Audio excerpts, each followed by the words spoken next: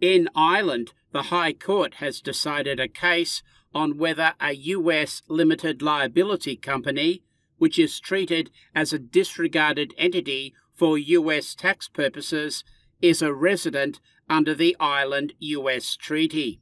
This issue became relevant in determining whether tax losses can be transferred amongst 3 Irish companies under the Irish Group Relief provision. Here is a simplified description of the relevant group structure.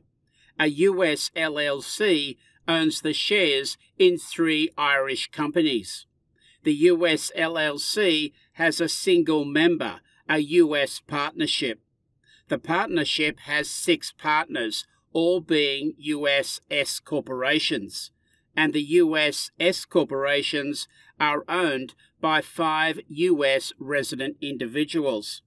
The US LLC, the US partnership, and the 6 US S corporations are all fiscally transparent for US tax purposes.